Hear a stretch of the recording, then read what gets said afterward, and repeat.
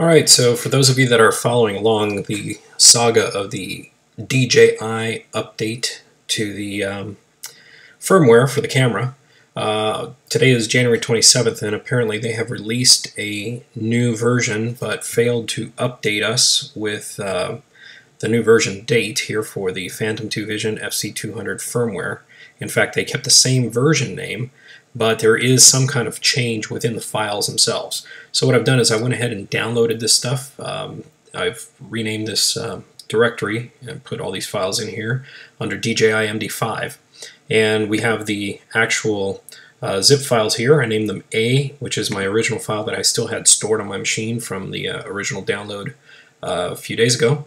And then I have the B version, which is the one I just downloaded a few minutes ago. If we look at the actual instructions, we're going to take a look, actually before we even open these files, and I have not opened them, we're going to take a look and see if the actual content of these files match up.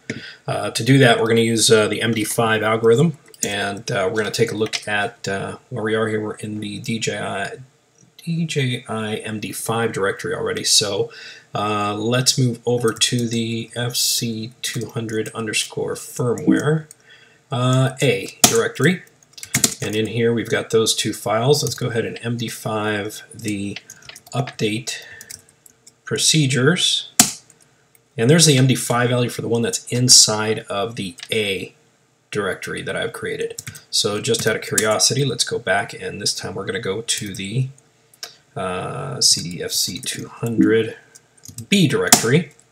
We're going to MD5 that one, update, and the update procedure instructions are exactly the same, so we know that that's cool.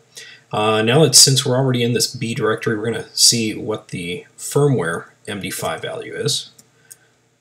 Firmware. And now we're going to go back out to our FC200A directory. We're going to do the same thing, MD5 firmware. And there is definitely a change that has been made to the actual firmware. So hopefully, if you guys are going to apply this, you'll reply back, maybe put a comment that this update did something, because we have no release notes apparently on this stuff on what they've changed. So hoping for the best, guys.